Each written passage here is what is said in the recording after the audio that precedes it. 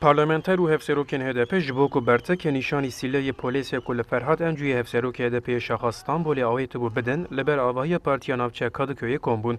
Piştî çend dirûjmeyên Kurdî û Tirkiyeyên alîgerên HDP'yî yên li ser xwedî derketina Encû û derbarê girtiyên nexweş de, hejmareke zêde polîs avêtin ser avahiyê. Ferhat Encû û İlknur Birol ên Hevserokên şaxa Stenbolê jî têda herî kem 6 HDP'yî hatin desteserkirin.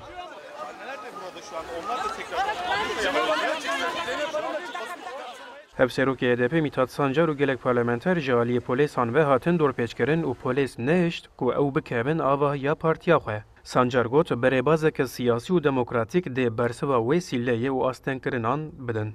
Zulmünüz bunu engelleyemez, pervasız. Ev astengî û dorpêçkirin nîşaneya tirsa desthilatê ye. Em ê di hilbijartinê de bersiva vê sîleyê bidin. Ji bo darizandina kesên berpirs ên di bûyera Encû de çi hewce bike em ê bikin. Ev pergala zilm û nijadperestiya heyî em ê têk bibin. Kadıköy sokaklarında uygulanan bu ablukanın Dilan Dirayet Taş temîra parlamentera HDP sîleyê polîs wek sîleya li gelê Kurd hatiye avêtin binav kir.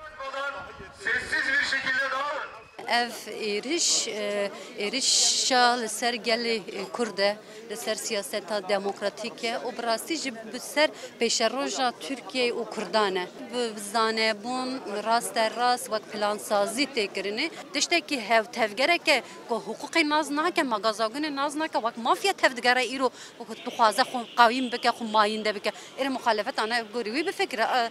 Kemal Kılıçdaroğlu yê Serokê CHP, Ali Babacan yê Serokê Partiya Deva, Ahmet Davutoğlu yê Serokê Partiya Dahatû, dorpêçkirina Hevserokê HDP şermezar kirin û wekî dijî demokrasî nehiqûqiyeke mezin dest nîşan kirin.